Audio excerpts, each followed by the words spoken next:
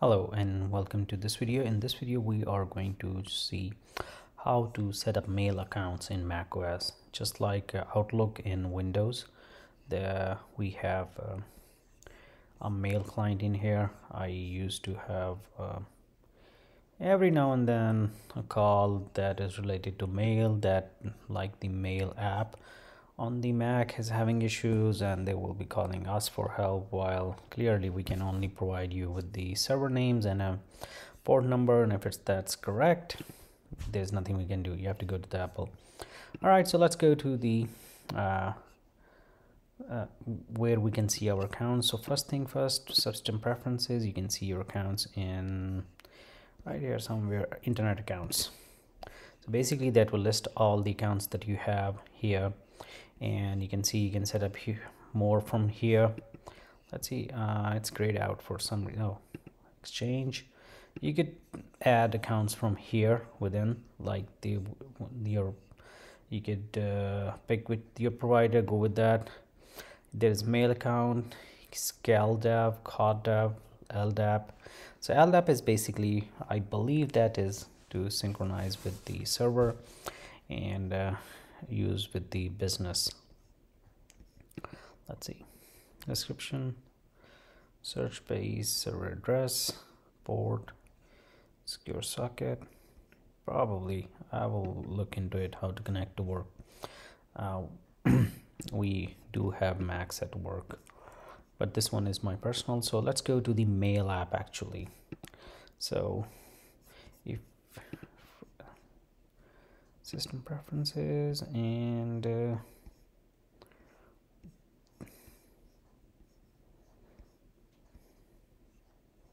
yeah, no, I'm lost. I was looking at it and then okay, yeah, Apple ID right there. That's what I was looking. I had so much trouble with this Apple ID when I was I kept forgetting where it is. So basically this is this, you can see your account, your email address, what's been synchronized and all that. You can, and if you were to go and click on mail, yeah, you can click on this and it will stop getting emails from the server. If you were to do the same with photos, it will stop syncing it with your iCloud, like whatever storage Apple gives you for free or all that. So basically this is where from you will control how it's being, synced up. Now let's go to the mail app itself.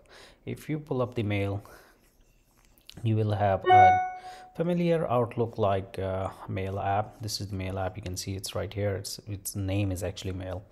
So if you can come do whatever you want to do, read what's this button, new message in all accounts. This is basically what is called get all messages, send receive all in Outlook. I used Outlook for a very long time, for more than probably 20 years. All right, so add new account.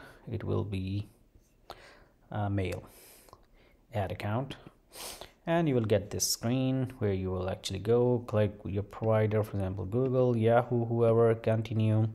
You'll provide your credentials next. So for example, I don't remember my password, but I'm gonna try password.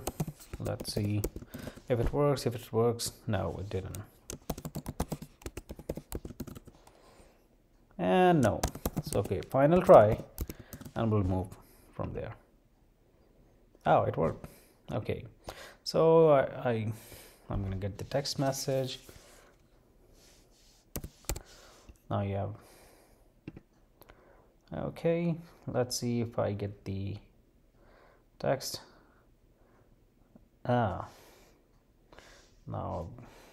they want to be tricky.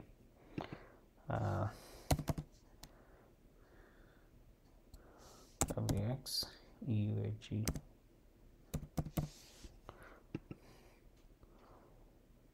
All right, create no password.